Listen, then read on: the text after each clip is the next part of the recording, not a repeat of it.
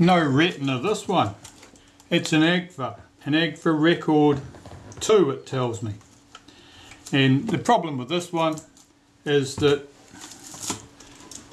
the focus doesn't move at all. It's absolutely locked up solid. Strongly suspect the dreaded Agfa green grease. So, first task, remove the shutter from the camera and see if we can get the focus working again. So I open the back of the camera. With the folders like this, it's often easiest to deal with them in the closed position to get that retaining ring loose. Once it's loose, you can usually open it up again. The tool I'm using has rounded points. That's useful when you're dealing with something like this because spade type points on the end might cut through the bellows if you slip. So it's always useful to be very cautious. And using these round tips, although they're not ideally shaped for the slots, means that you're much less likely to damage the bellows. You have to be very careful when you're doing this job. Apart from damaging the bellows, you've also got to be very careful not to slip with the tool and scratch the rear lens group. Of course, that's usually more of a problem while you're trying to get the ring loose. Once it's loose like this, it's much easier to control the tool. Alright, see how we go. Yep, shutter's loose and free from the body. So I'll pop the body aside for the moment. That'll get a bit of a check, but there's not much to a body of a camera like that. As long as the bellows are solid, there's no loose joints in the struts. It's generally just a case of cleaning the film advance knob mechanism and the viewfinder and not much else besides. Let's have a look at this. There's a bit of marks on the rear lens group. That's annoying. Probably clean away.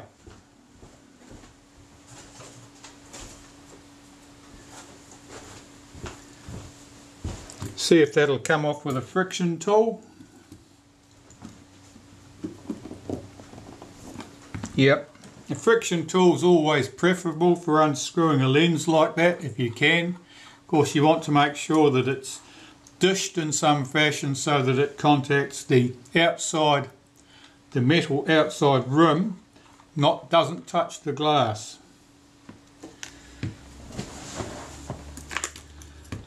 And we should be able to lift off the shim. How many shims have we got here? 2 by the looks of it.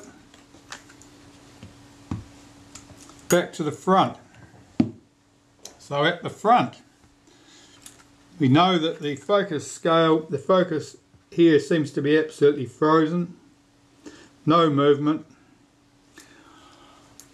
I'll remove the focus scale ring here possibly temporarily, 3 small screws.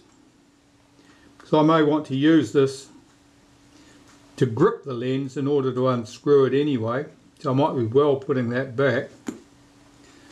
I want to get that ring off first. It's not coming loose at all, which suggests it might be glued in place with the dreaded Agfa green grease. We shall see. Not a sausage. I'll slide a scalpel blade under that, see if that'll lift.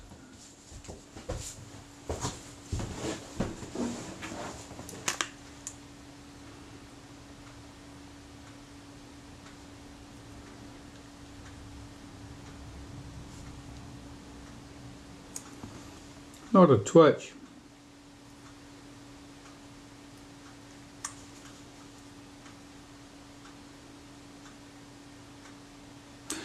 I'll remove those screws up even more. They may be long, they may actually be running into a socket, running into holes in the lens. I don't expect it. That screw is absolutely loose, that's waiting to fall out. Take that out and put that on a way where I won't lose it.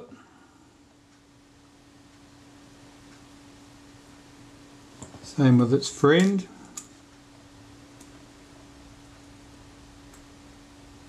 So this focus scale ring is just glued in place. Yeah, it's coming loose.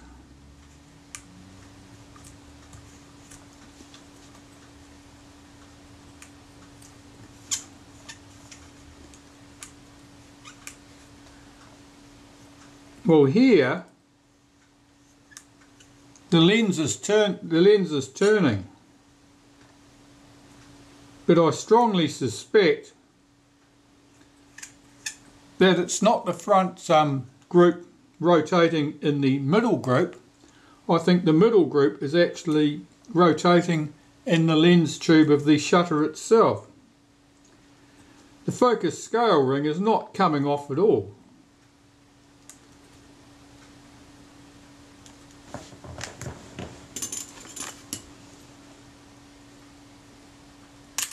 There's our focus scale ring, that's off. No sign as to why that should have been stuck on there. Yes, the middle lens group is unscrewing from the body of the shutter. The front group is not unscrewing from the middle group, exactly as I suspected. We can put our shutter aside, and here is our problem. This piece should unscrew from here.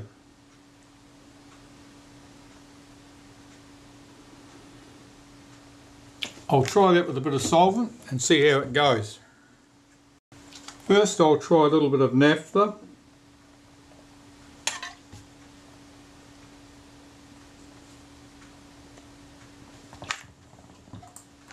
And hope that that soaks down, wicks down that thread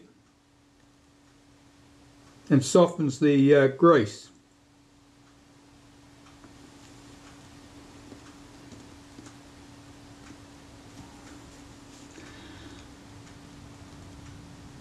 Nothing. Alright, I'm going to warm this lot up with a hairdryer and see if that'll help. Made absolutely no difference. I'm going to try another solvent.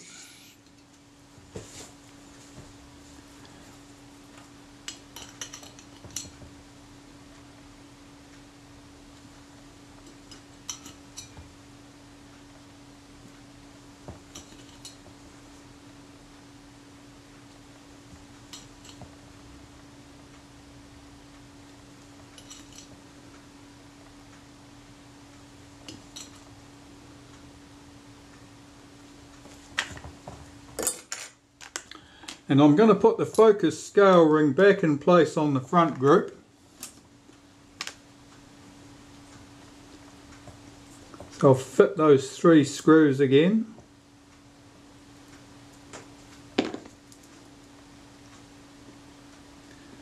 This will give me something to grip the front group by, because the edge is quite narrow.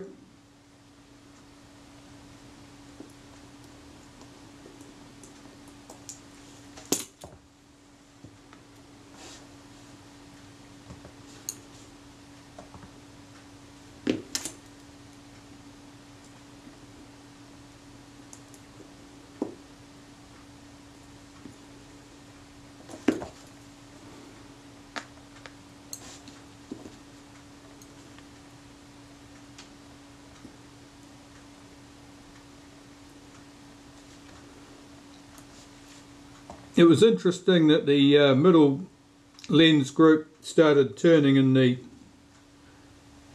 shutter.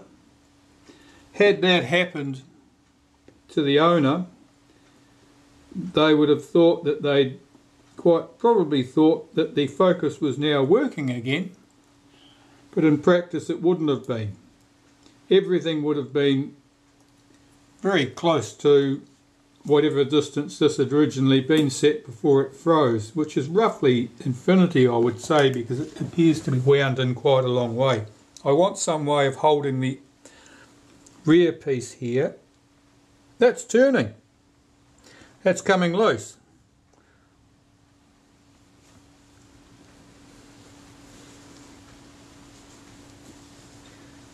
That's good.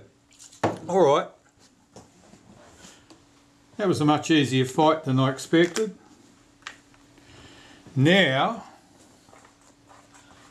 we'll see if we can clean this up and get it turning freely. That solvent, let's try a bit of solvent on there.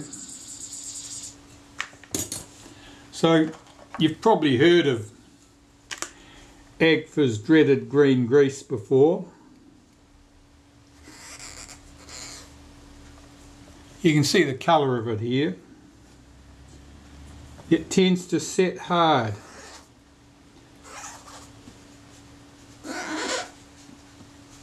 It's like,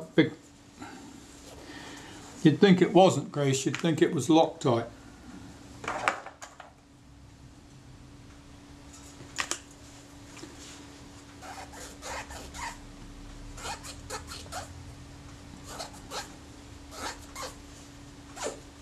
Now the solvent I'm using in this case is CRC Electroclean,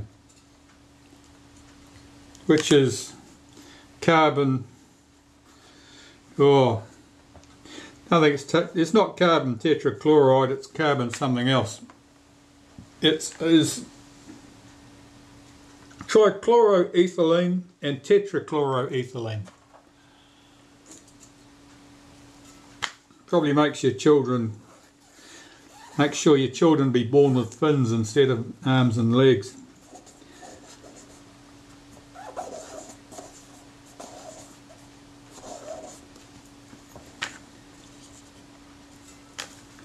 So what I've got to achieve is getting all traces of this green muck off the lens and make sure the threads are completely clean. And then when it goes back together, that can be lubricated with something else. This focus scale ring is really keen to stick to the front group.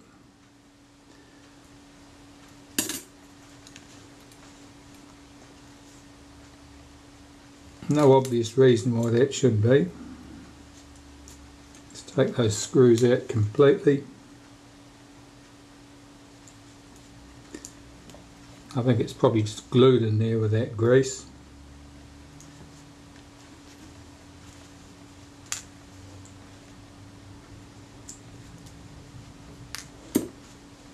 Just start that lens shutter in there. Alright, pull that thing off. Okay.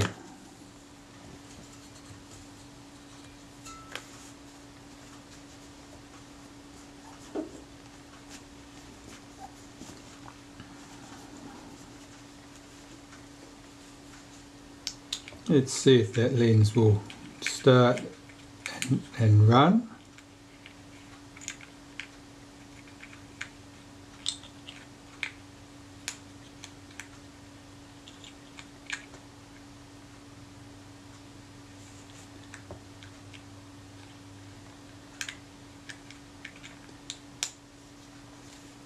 Oh, it moves, but it's quite stiff. Yeah, I've got to work that solvent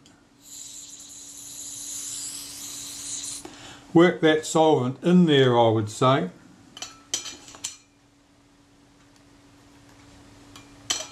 to cause that to loosen up.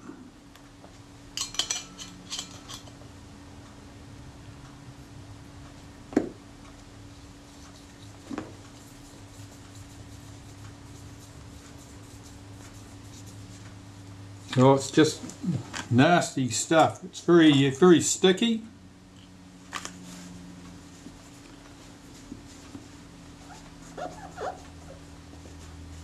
You can see how it's deep into the threads.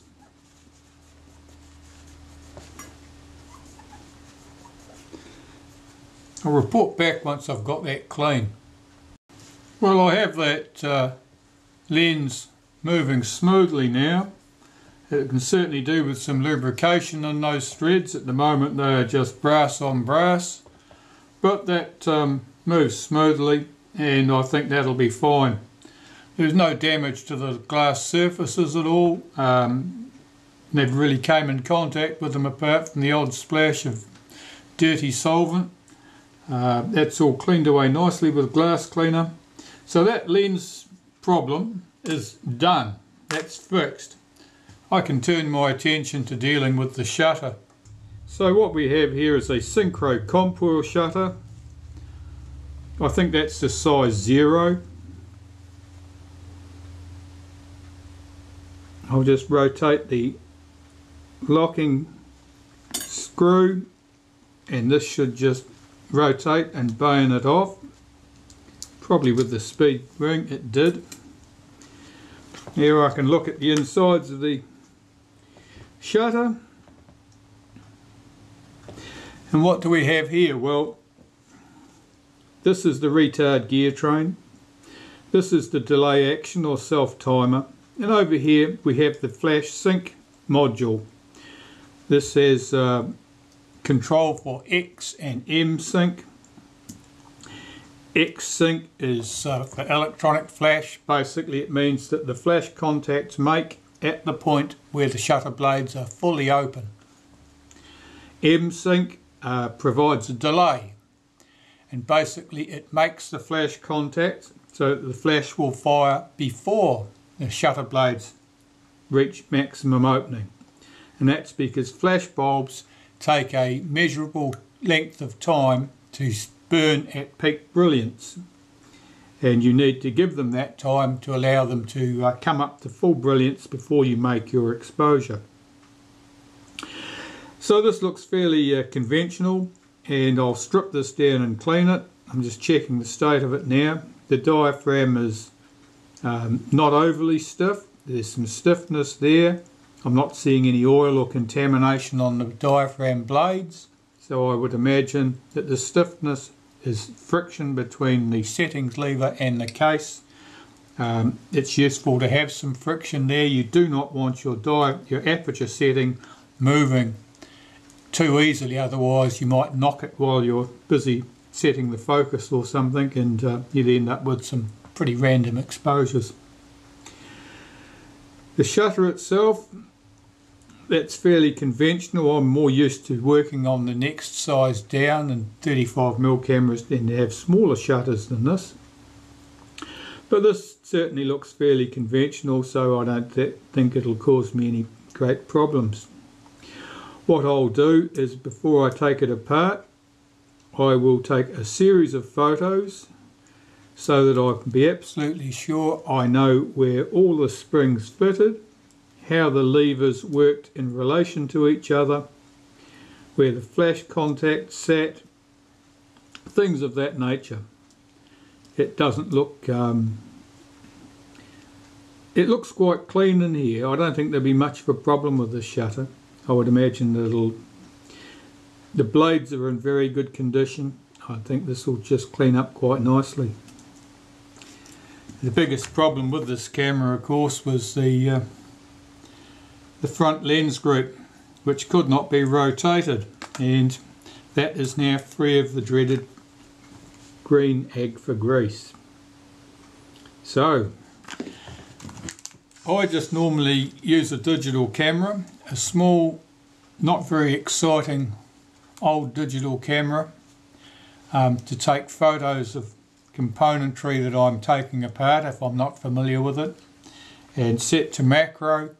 You can get in quite close, you can get some quite good photos, and of course they don't cost you anything. The results are instantly available, and as long as they're good sharp photos, even if you can't see what you're looking for on the screen on the back of the digital camera, you can always upload them to your computer and view them on the great big screen and zoom in, and you can see the details. I'll put the speed control ring back on the front of this and see if it actually functions, or how well it functions. Flip this lever back up, that's the B lever. Make sure that's right. So this is quite stiff. The setting ring is quite stiff. Shutter opens on B very well. This should be about 1 second. It's actually very good. I would say that most likely the shutter is in pretty good order as it stands. It would probably be quite usable. It's going to be serviced anyway, so it can only be better than that. The only obvious problem I feel here is that the control ring is quite stiff to move, and most likely that's a bit of dried grease, particularly around here. And once that's cleaned and lubricated with a bit of molybdenum paste later, it'll probably be fine. These speed control or speed control cams or rings, sometimes they are a bit tight on the lens tube and they're a bit stiff to rotate. This section here, that can be pushed inwards or pulled backwards slightly. Basically it clamps onto that tube, and so you can end up with quite a bit of friction. If this is pushed in some distance, it'll give you quite a bit of friction. And by the same token, if the thing is very sloppy and very loose, putting something in here and giving it a wee twist to pull this section in closer to provide a bit of friction against the lens tube will make the action much more controlled. However, that's not what I need to do today. So I'm going to take a few photos to make sure that in particular I know how all the control gear works over here, because that's a little bit different than what I'd normally be working on. And as I take components off, I'll keep taking photos, and so that I have a record of where everything went and where each of the springs fitted, which side of which lever and around which post and so forth. If there are screws, there's 2 screws here for example, that they look the same, I'll be checking closely to make sure that they are identical in case one screw is shorter than the other, and if one screw is shorter than the other there's probably a reason for it, and I would need to make sure that the screws go back in the appropriate places. I think this will all be fairly straightforward. Back later. I'm confident that I've got as many pictures as I need in order to take this apart without running into a pile of fish hooks. So let's start. I'm going to start here.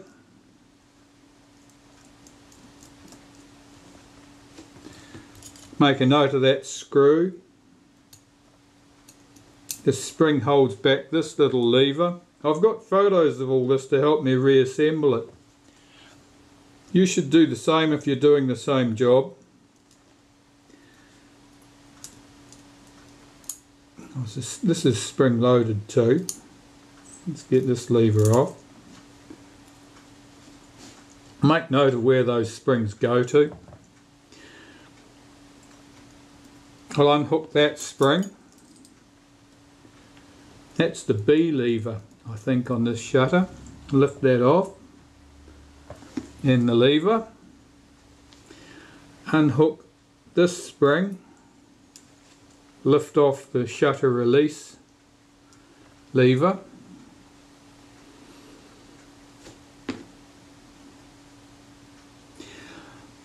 I'll unhook the spring here from the main drive ring, which is referred to in the instructions, repair instructions, as the main lever. I'll lift that off the shutter completely.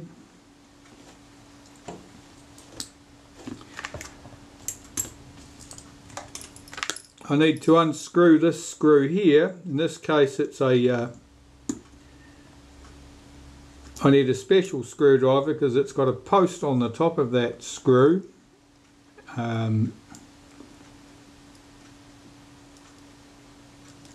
So it's just got a slot either side of the post effectively, but it may be a plain screw on the shutter you're dealing with, so remove that. There's a screw at this end,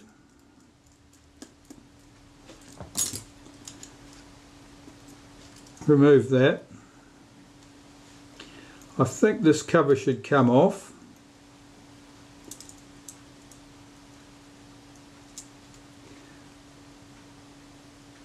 This spring here is for the flash sync lever. That's the detent for the flash sync lever. Lift off this top plate. It comes off as one piece. What's disturbed here? Well, there's our 500th of a second speed. This is the flash contact. Now the flash contact sat like that with that post on the top of it. That's where the screw that ran through here runs right through that post. So you can lift off that flash contact. Here's another spacer at this end. Again, that's just a post that plate sat on. So far so good. This lever here. Take great note of the angle that this thing sits at.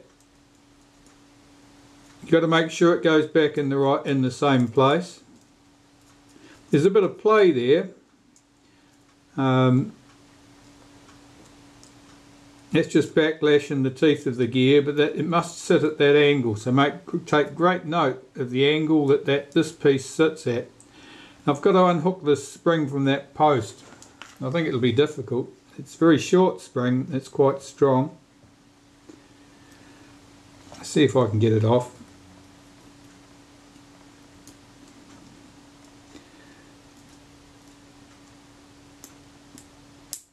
Yeah, I did. Amazing. Right, I should be able to lift this arm out. This arm has its own spring on it. It's got a separate little lever riveted to it, which is sprung loaded. So take note of that and take note of that spring. Be careful not to damage it. We can lift off this cam. The wheel on the bottom of that cam couples to this little pinion here which drives the pawl.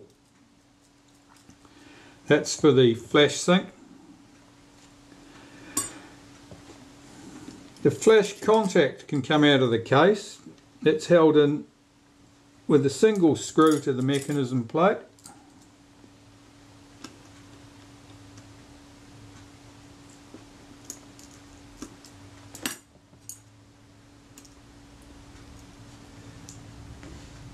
And it's just pushed down into the shutter case, sort of wedges in at the edges. You'll see that when you get to it. That is pretty much it.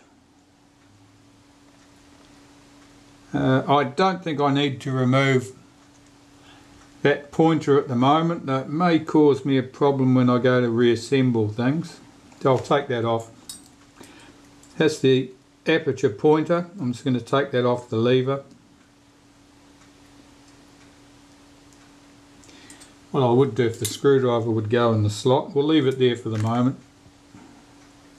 So I'm going to split the shutter.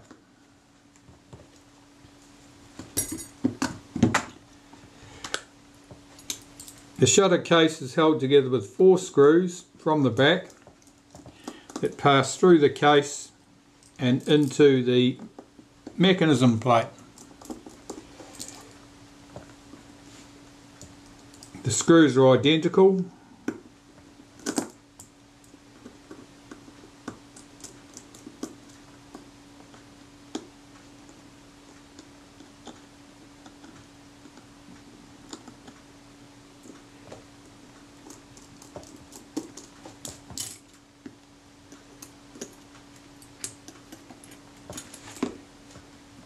I should be able to split this case apart now. Right, so I've lifted off the shutter case. Here's our mechanism plate and you can see the blades. I'm taking note of where the first blade is fitted, in which case it's over here near this thin piece of the aluminium section. You can see that's the first blade, second blade, third blade, fourth blade, fifth blade. I'm looking at the state of the blades. Now the tip, the very tip of this blade is bent. It's bent up. It's bent up this way so that it'll slide easily over the blades below it, presumably. So we'll lift off blade 5. I'll keep these in order. Blade 4. Blade 3. Blade 2 and blade 1. Now blade 1's interesting too. It's got the tip on that is bent. It's bent the other way. It's bent down.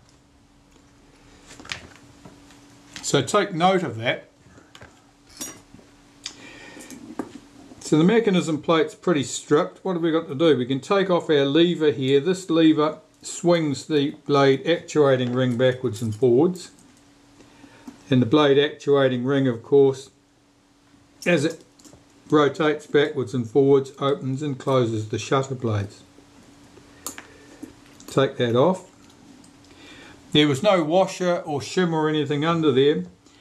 Some shutters you may find a very fine, thin, round shim, and that would be because in that particular shutter there was a little bit of play at that point, and it was just to take up the play. If there's no shim there, none's required. From this side, 3 screws hold the retainer to the mechanism plate.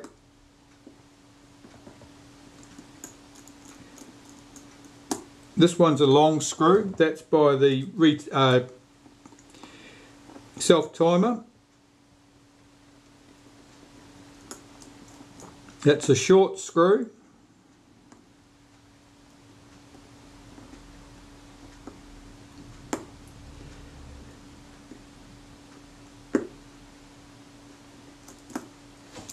And that's a short screw. So there's 1 long screw, 2 short screws. Take note of where the longer of the screws goes. In this case, it's by the self-timer or delay action.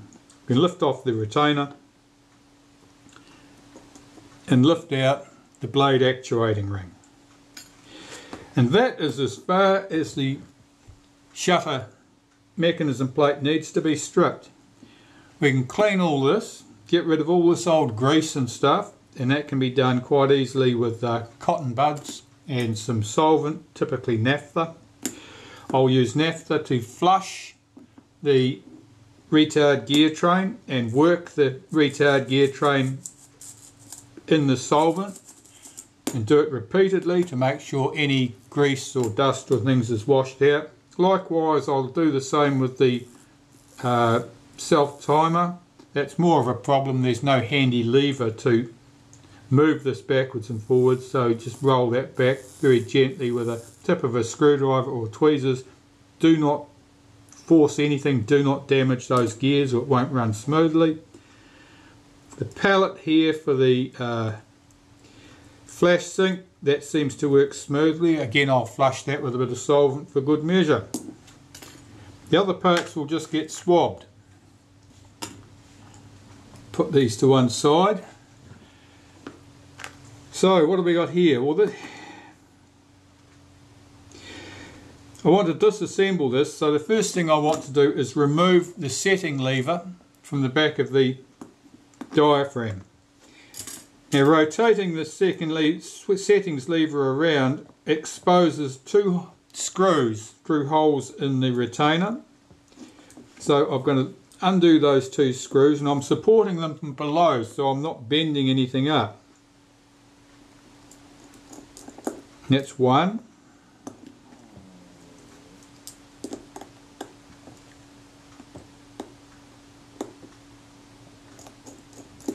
That's the other. And the setting lever comes away. Just recover those 2 screws. Then we've got our retainer here. Now what I'm going to do is check at the fully open position, the blades are just pulled back from that inside edge. So that's fully open, the blades cannot be seen from that inside edge. Now I can see my point here and here where the screw goes through to the setting lever.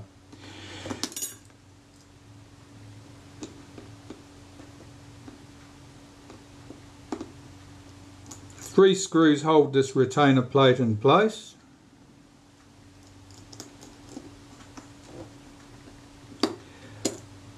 I'm checking that they're identical. On some of the smaller shutters at least, one of the screws is countersunk.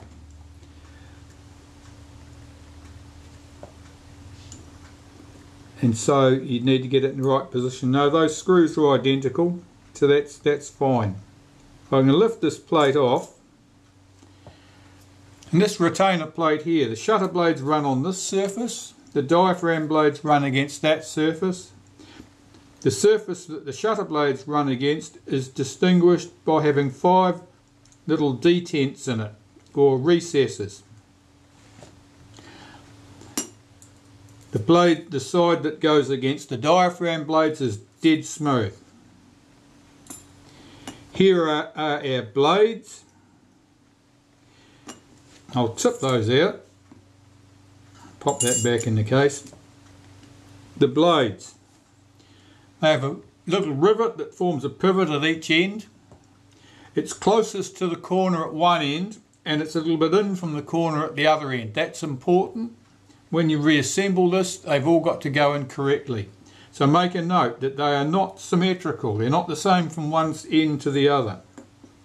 And here we have the moving plate that swings backwards and forwards as you move the aperture setting lever, and that drags the blades around their fixed contact and so pulls the circle down smaller, or opens it back up.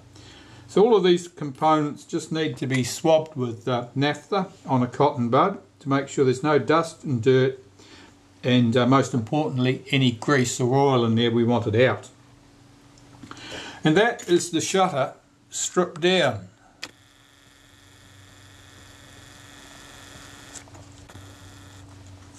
So that's it really. That's waiting now for me to clean it, and I'll clean all these components up and then reassemble it. But first, a cup of coffee.